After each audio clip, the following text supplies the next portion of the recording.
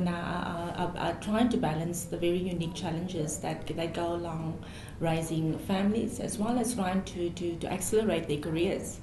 And what we're finding is probably two different ecosystems that have to co-create in one world for these women. And the co-creation of that is quite challenging, though, because one needs to balance then the work issue, which is obviously quite challenging because you're working with a number of senior dominant males who many times hold the seat at the boardroom table.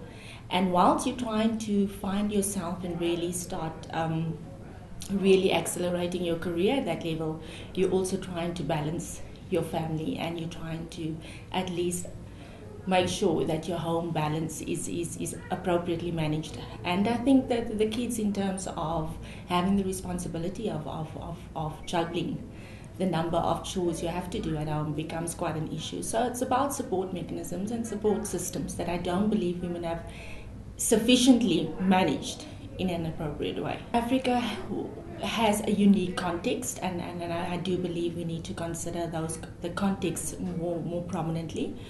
And the context definitely is around how do women become more confident in this male-dominating world. And I do believe it's about also having gone through a number of their learnings, whether it is formal learnings, whether it is experiential learning, and how do you apply and really take the full-on life experiences and really apply it in a holistic way.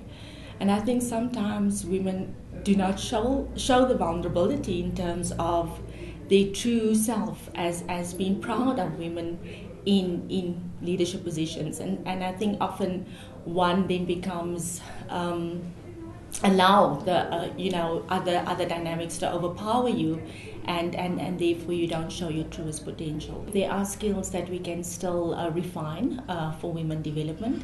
Definitely, if you look at it from a strategic development point of view, and that's where our formal learning or our business schools become quite a useful way of providing those tools and understanding and the best practices to really accelerate the understanding from a strategic global business level.